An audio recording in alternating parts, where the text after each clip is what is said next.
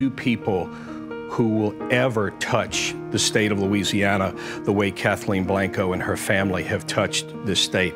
I feel it was a privilege, certainly as a young reporter, to know her as a friend, and then as I moved through the political arena to learn politics and how to treat people in a political arena with respect and dignity. I love her and Coach and her entire family, and we're certainly going to miss her. Louisiana is going to miss Kathleen Blanco. Welcome back, everyone. Now a look at how Governor Blanco will always be remembered as a leader who paved the way for other women.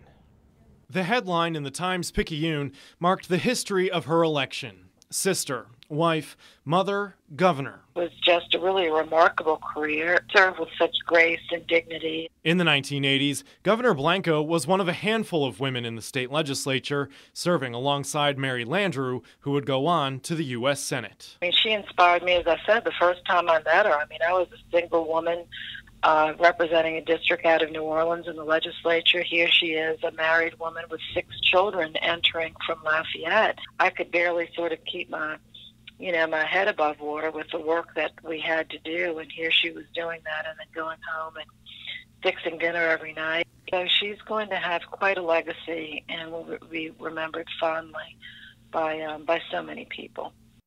And stay with us. Our special Remembering Kathleen Blanco continues in a moment.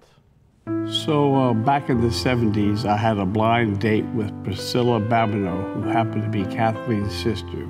Things didn't work out for Priscilla and I, but it did give me that opportunity to meet Kathleen. I came to really like her as a person because she cared about all kinds of people. She had an idea that she might be able to help make life better for people. She was brought up in a Christian Cajun home, and she was a good homemaker. She worked hard to raise her children, and when she got a chance to work in government, she worked in government the same way she ran her household, and I learned a lot from her.